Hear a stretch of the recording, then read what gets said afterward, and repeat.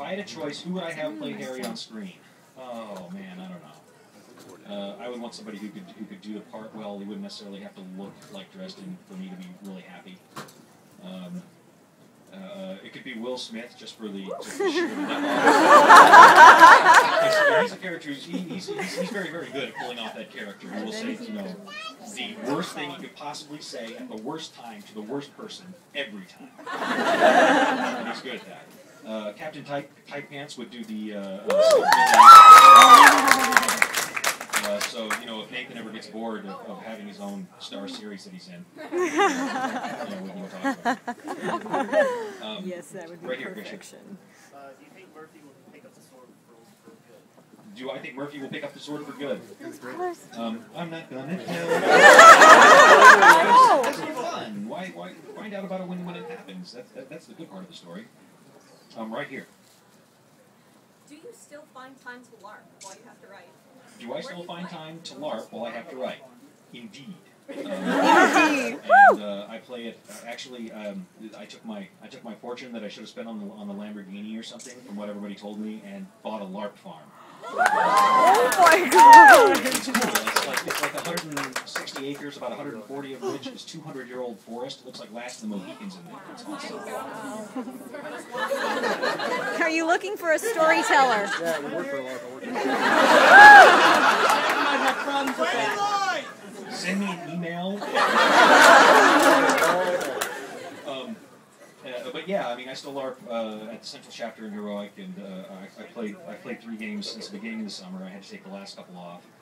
But after I get home, there's a big 12-day event. 12 days. Wow, that's more hardcore than I want to do. But I think I'm going to show up for the last 4 or 5 in Tennessee. So. In the Dresden hat. Dresden hat. I'm also a fan of the Codex Lyra books, so I was wondering, what are the chances of you writing another series? What are the chances of me writing another Alara series? Or just another series in general? Just another series. 100%, because I have to get a break from that Dresden guy. Or by the time I get to the end of the book, it's like, man, I am so sick of hanging out with you. It's not that he's a bad guy or anything. It's just like, you know, when you have family come to visit, in the first, 3-4 days, it's great. And then, and after that, it's just a ticking clock until somebody picks up a knife. But yeah, I'm working on a trilogy right now that is probably going to be the prequel trilogy for my epic fantasy epic that I'm going to write one day. It's so epic, it needs a prequel trilogy. And it's largely inspired by the Black Company. So. Nice. Let's see, back here, pink shirt. Yeah. Who's your favorite author? Who is my favorite author? Robert Parker. I probably should have said Shannon, but she wouldn't have believed it because I haven't read her stuff. I used to when she was still working up to being the writer. I would read her stuff and critique it for her. But she and I the last time we wrote something together was our junior year of high school, and we just about gouged out one another's eyes with our numbers and pencils. But my favorite author, Robert B. Parker, author of the Spencer Mystery Series and several others. Excellent writer, dead now. But I think some other good ones are Brandon Sanderson. I picked his stuff up recently. Rothfuss, I hate that guy. Although he is the sweetest guy in person. Oh yes, I saw the picture of Rothfuss stroking his copy of Ghost Story with his beard. I was like, I don't think I'm going to be able to get that out of my head. How hard I try. Right back here. You mentioned Robert Parker. I'm curious if there's any connections between that and the Susan character and her fate. Oh, I mentioned Robert Parker. Is there any connection between that and the Susan character and her fate? No, not really. I had to name her something. So it was Susan. Actually, I think it was probably the tick that influenced that more than anything. Susan? Oh, now you're not even trying. Right here. You said you'd already written the first sentence in the next book. Will you tell us what it is now? Okay, he wants to know the first sentence of the next book, and is there anybody here who doesn't want to be spoilered? No. Okay, if you don't want to be spoilered, put your fingers in your ears, because everybody else I think would probably want to know. Mab has unique ideas on physical therapy.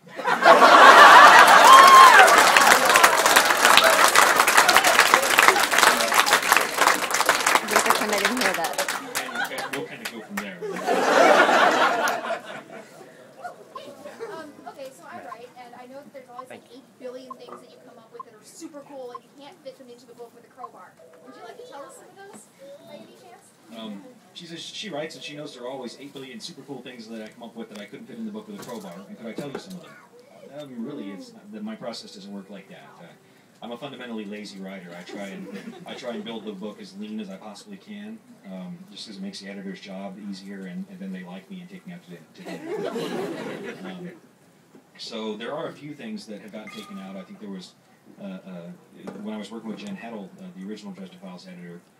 She came back with the manuscript to Grave Peril and said, "This is awesome, and I want you to expand on these 4 storylines and cut the book by 50 pages. And I said, "So you want me to make the book larger and smaller?" She says, "Yes, and hurry."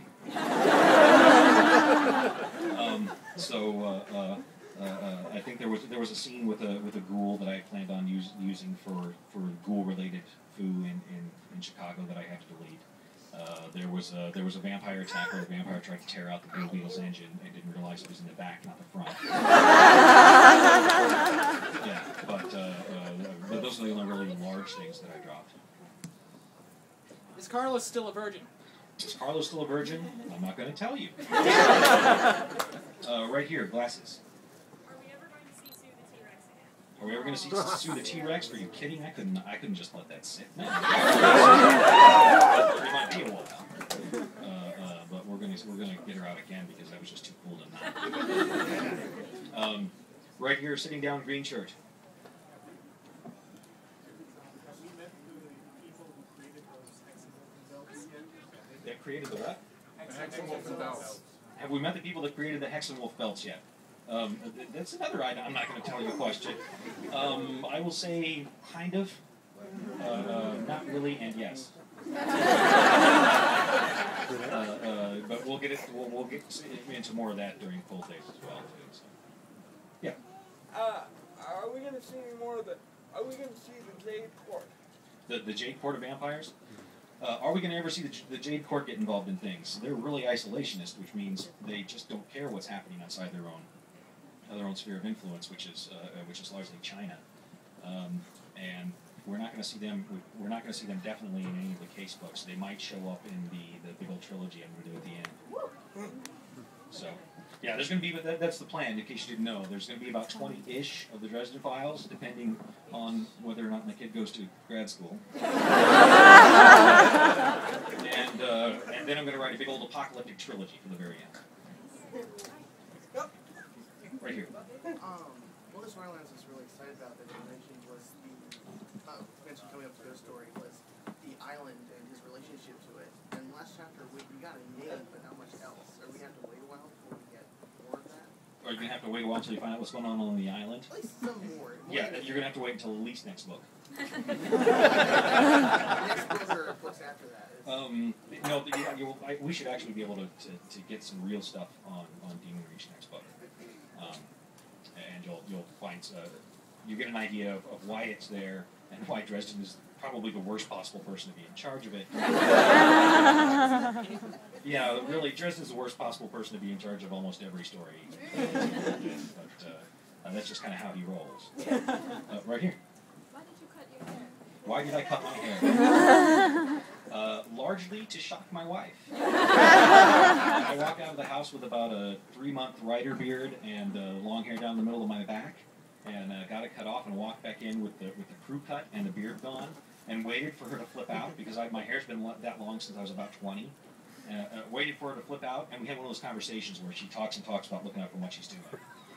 She was playing solitaire or something, and just carrying on a conversation. And finally, the fun of waiting to jump on it, it sort of went away, and I just sort of sighed and sat down and started watching TV. And maybe 5-10 minutes after that, she goes, "Oh my God! If we hadn't been having a conversation, I would have shot you right there." Over here, glasses. Yeah, you were saying about 20 books. When did you decide? Kind of ties in. My question was plotting. How far along you? Did you do an excellent job of pulling stuff, previous stories, bringing them back? Okay, I've written 20 books. So how much of it did I have plotted? Right. And the answer to that was I had 20 books plotted when I started writing them. after my teacher said the first one was gonna, she thought it would sell.